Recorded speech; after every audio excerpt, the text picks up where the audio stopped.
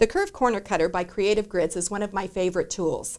On 3 sides, it has the radius of a circle for a 3-inch, a 1.5, and a 2-inch round. The 3 radiuses on the corners of this ruler allow you to cut curves on your quilts and do very intricate looking borders very easily without having to go to your cupboard and rate it for plates and saucers and cups and anything you may have to create that curve.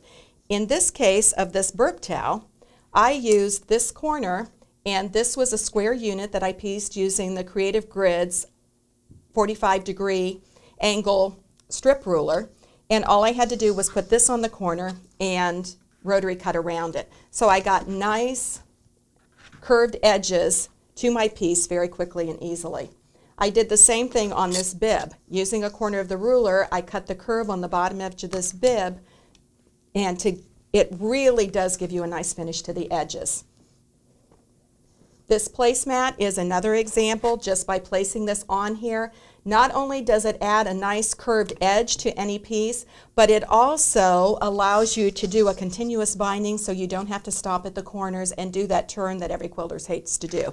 So I can do it in one solid piece all the way around. If you use the larger curves, it is very gentle, so you do not have to use a bias binding to go around those curves. If you're using the smallest one, you definitely do.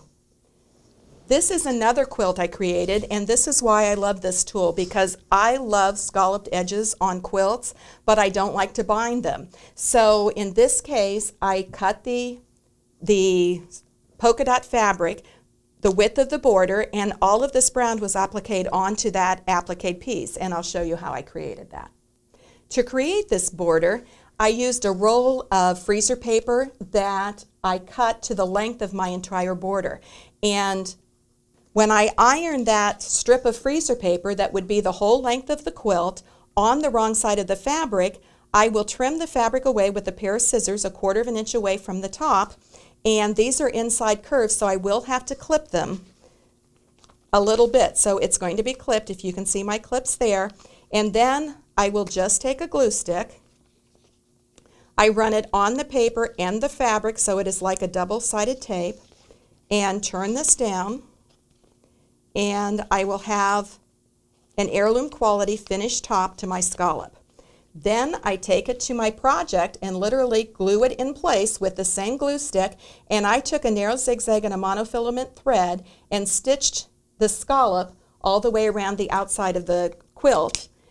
So to create a quilt that has this beautiful scallop all around the outside edge only took about an hour and a half. I can change the depth of the scallop and the width of the scallop by simply changing the corner of the tool that I am using. In this case, I wanted a gentle scallop that was very easy to applique, so I chose the curve that was a 2-inch radius. Very simple and easy to do. When you get to the corners, it really doesn't matter what happens, because the one that I do on this side is going to overlap the one that I cut for this side. So you'll always get a different type of an ending here, but it's always been pretty. It's just depending on the width of your border and where they overlap, but it still makes a very pretty design.